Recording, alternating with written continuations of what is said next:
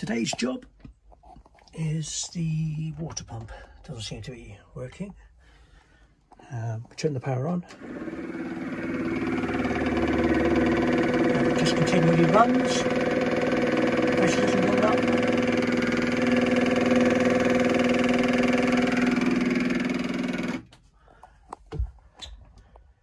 I've done a few checks and it definitely seems that the problem is with the pump. So I'm going to replace the pump and hopefully that will sort the problem. And at the same time, I'm going to fit an inline filter. To start with, I'm going to get the Jubilee clip undone, make sure no water comes out that side, and then get that nut undone. That's the pump all undone, and now I'm just going to work out how to attach this to there. I did try to see what thread this is, and I don't think it matches that, and also it won't fit all the way in there anyway. I've read the instructions first for a bloke, and it does say to connect it with flexible hoses on both sides. So obviously we've got these, so that's that bit sorted, and I've got a pump, that's a filter, so I want to add in line as well, so I think that's alright going straight on there, and then we'll add the flexible hose this side, which will be this one. So that's fair enough. So I need to be able to connect a flexible hose from this onto there. Now I had to play with some things in the workshop to find the right thread and connections and things, and I'll show you what I've come up with. So the plan is water tank, the existing hose, Jubilee clip onto the filter, which joins straight onto the pump, and then from the pump I'm going to attach a hose with Jubilee clips, and then I've made this, that's water quality hose, strengthened, and when I warmed it up in a mug of water I can get it on this far. So as it's going to be on the pressurised side, I'm going to add 2 Jubilee clips to this. I'm going to use a longer bit of hose. This was just a mock-up to see if it would all fit together. And yeah, so that'll go that way. So from the pump, this hose joined on with the Jubilee clip, then this side is going into this, which is basically a stop tap type, can't remember the exact word for it. That fits that pipe, and this side I've checked fits onto the accumulator nut.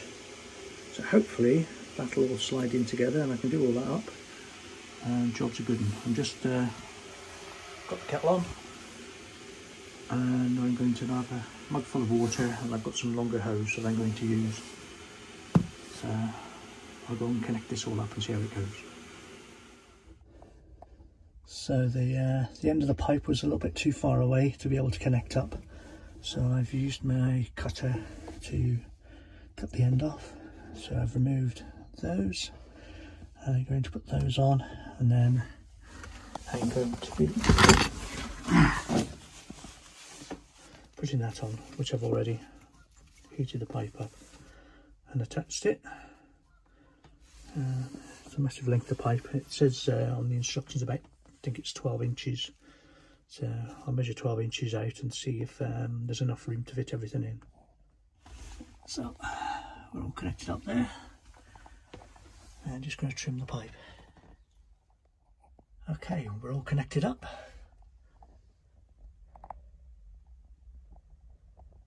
And I'm just going to turn the pump on and test it.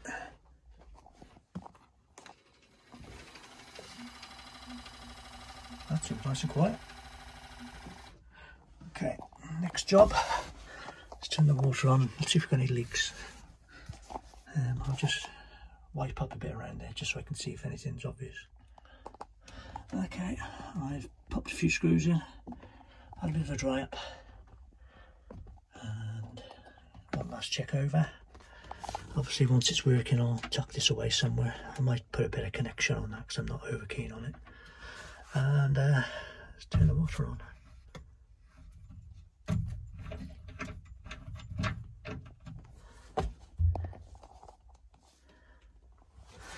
Okay, pump.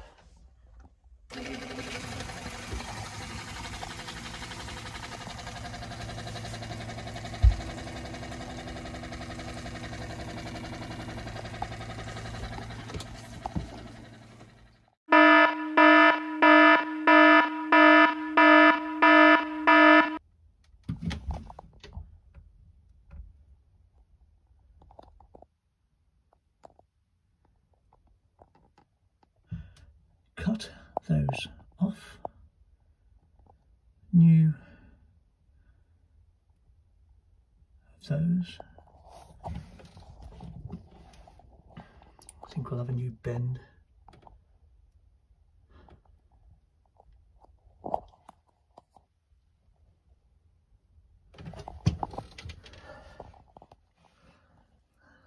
Cut them off there.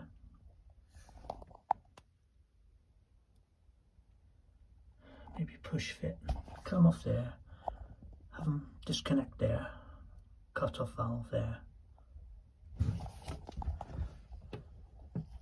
2 bends, push fit onto them, so I want some memory cloth to clean those up, pipes.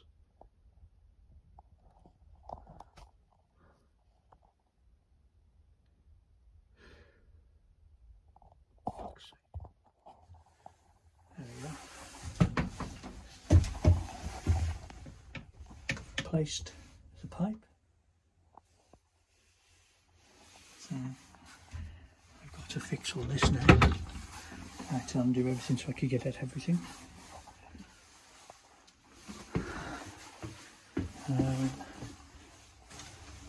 I'm not going to turn the shower on because there is still no gulper connected. Now I'm going to have to get that off just to make sure there's no pipes disconnected underneath there.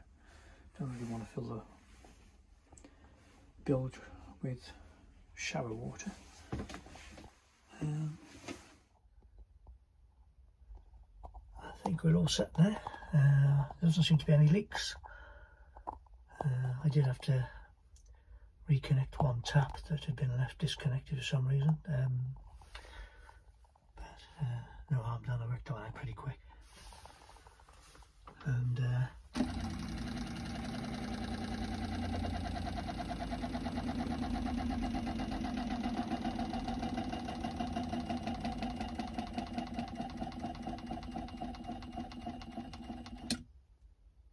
all good. Seems to be pressurised. So I'm going to leave it pressurised and see if there's any little clicks that indicate a little leak anywhere, and just check everything over. Then run the engine for a bit to warm the water up, see if that's all okay.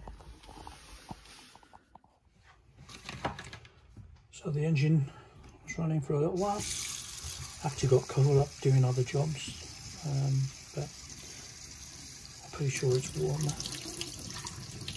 Go and wash my hands properly.